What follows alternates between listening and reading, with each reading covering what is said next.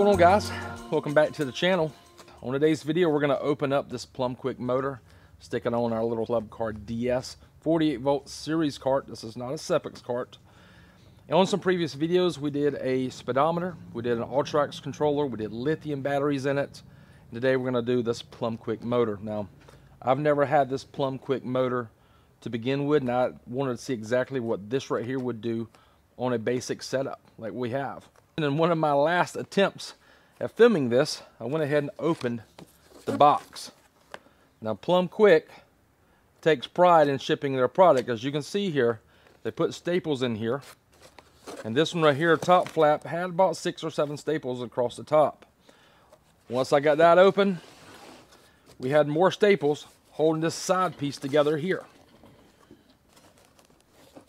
Right there. So, with that being said, don't cut yourself when you're opening these boxes. Get you a tool. Try to open it with a tool as well. The cardboard, bunch of cardboard in these boxes. The cardboard protects the front of the motor, the sides of the motor, the middle portion of the motor, and the back of the motor as well. Like this right here. They have it cut out, specially designed to go right around the motor. Then the first thing that I'm going to run into here is going to be my warranty card. So please read this first if you get a motor from Plum Quick. Kind of like some do's and don'ts with one of their motors. Next thing you run across, I got my invoice from where I ordered it. And they also have some stickers included as well. Next up, I'm going to go ahead and put the motor down and we'll lift it up on the table and I'll show you exactly which one I got. The Plum Quick Rattlesnake motor. This is the motor for the Club Car DS platform here. And as you can see on the motor, it's for a series cart. So you have your S1 and S2 along with your A1 and A2. You got your copper studs, nuts, and washers. So this motor weighs like 40 pounds, which I also like that they include a handle when lifting these motors, a lot easier than trying to lift it the other way. So when you're installing the motor, you can actually hold it in place while you're putting it on, which is great. Now we can sit around and look at this motor, or we can put it on the golf cart and see exactly what it'll do. To always remove the negative or positive main cable from the battery pack so we don't accidentally short circuit anything with our wrenches. I'm going to go ahead here and remove the ground from the battery pack. Now to make it a little bit easier, I'm going to remove the motor and controller access panel here so we can get to some of the top bolts on top of the motor. I'm also going to remove the seat here before we drop the rear end. So you're going to need some basic tools to complete a job like this. Your basic hand tools really. Now in order to remove the wires or the cables from the motor, you're going to need 2 1/2-inch wrenches. The reason we need 2 wrenches to remove a motor stud, 1 wrench is going to hold the stud and the bottom nut, and the top wrench is going to loosen the top nut, exposing the wire. So just note that when you're going to remove a motor, you don't want to start twisting and actually start turning the stud inside the motor. You're going to have more damage really. So in order to remove the studs here, we have our 2 wrenches. This is a 1/2-inch wrench. One side of the wrench is going to be ground down. The other wrench is going to be a regular wrench. Now I have 2 1/2-inch wrenches because on these motors you have the stud. The stud has a nut at the very bottom. Then you have the ring terminal for the cable. Then you have a nut at the top. This ground down wrench right here, what its purpose is going to serve is to hold the bottom nut into place so the stud doesn't start turning on the motor. Maybe kind of hard to see. There's not a lot of excess room in these Club Car DS's here. I don't know if you can see that or not, but my lower wrench is in place. My top wrench, I'm going to sit on place here. We're going to turn it to the left.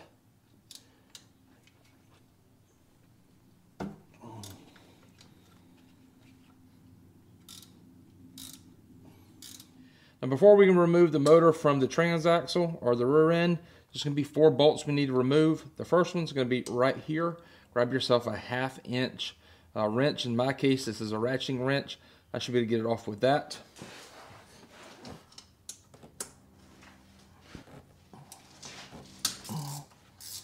And we're going to save this hardware here because we will reuse this once we put the new motor back into its place. Now, in order to remove the motor, there's going to be 4 bolts holding it on. 3 is going to be on the top. Those are going to take a 7/16 inch wrench. There's one on the front, lower front to be exact, and I've already removed that one, and it took a 1/2 inch wrench. Now, once you remove these right here bolts away from the motor will not just drop. It's actually slid onto the shaft, and I'll show you all of that here in just a second as well.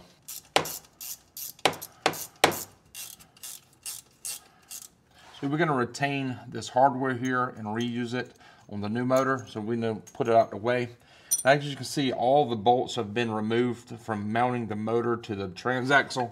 Next, I'm going to just take my hand and I'm going to lift up and down and rock it in a back and forth motion. This motor probably weighs 25-ish pounds, so it's not as quite as heavy as the new motor that's going in.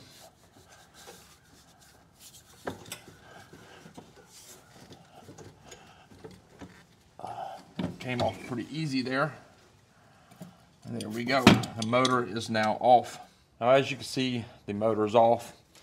If yours has this bushing right here, it actually slides onto the shaft, you can remove that and the spring behind it as well. We don't need that for the Plum Quick motor install.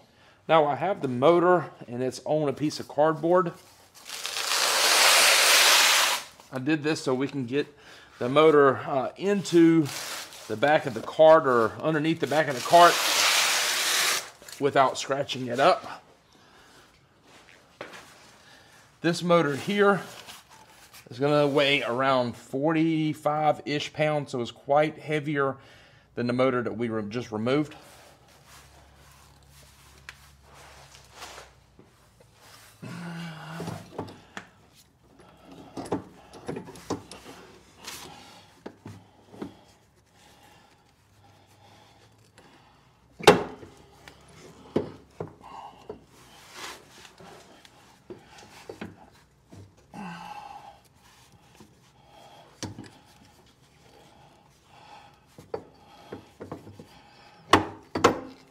It may take you a couple of times to put it on there. What I'm running it to now is aligning this shaft up with the shaft here. Now, since I have the park brake on and the wheels are touching the ground, the shaft isn't wanting to move, but the motor being up against the shaft isn't sliding on there, you know, just as easy as we would like it for it to. I will say having the handle on the Plum Quick motor helps out a lot. I can use my left hand to pick up the front of the motor. I can use my right hand to adjust the level of it on the back side.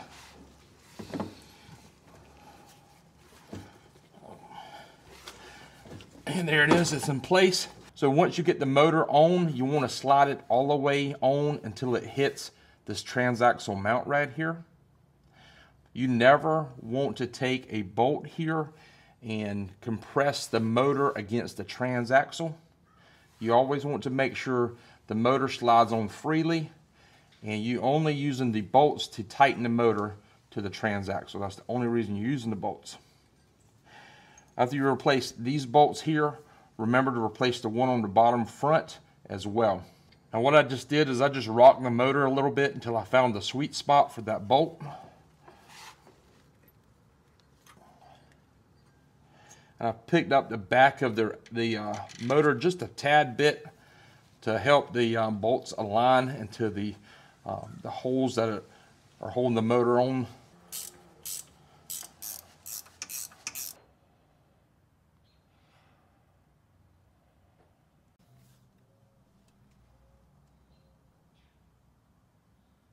Now we need to replace the cables on top of the motor. Remember, it's best to use a 2-wrench method.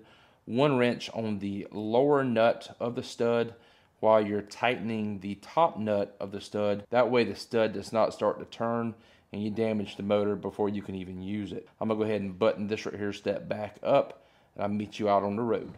So we're stopped here, you can see. Let's hit it again. We'll see what we get at the end of the road down there.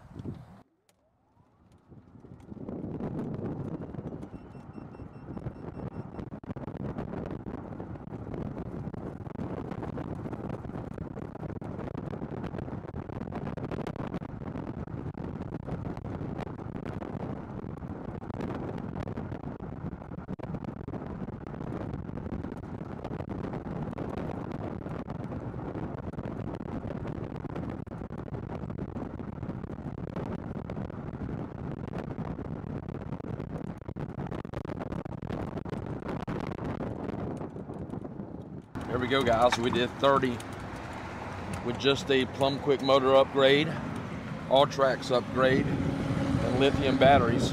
We're already at 30. All right, guys, what do you think? We put the motor on it. We went from 15 to, I want to say we seen 30. I had to look down and look up at the same time, so I know we were in the upper 20s. I know that. I'm sure we hit 30, and I'll have to go back on the footage and check it out. So to wrap this thing up, 10, 11 stock, 12, 13 with the lithium batteries. Then it went up to 15 on the controller, and then we got to, like, let's say 30 on the motor, the Plum Quick Rattlesnake motor.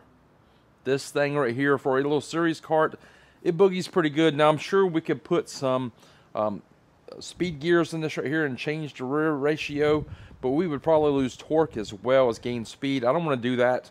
It still has a back seat on it. I'm okay with 30 miles per hour on a little DC series golf cart, especially it was going 10 miles per hour last week. Now it's going 30 now.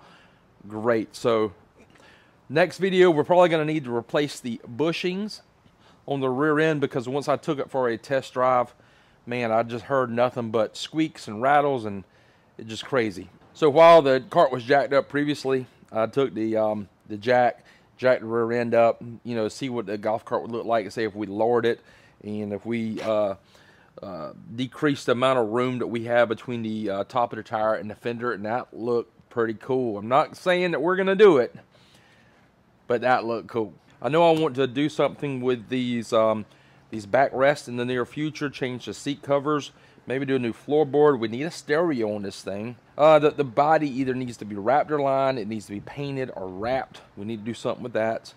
And maybe even get rid of these hideous looking wheels on here, because to be honest with you, I don't like them. Well, other than that, guys, I appreciate you watching the video, and until next time, we'll see y'all later.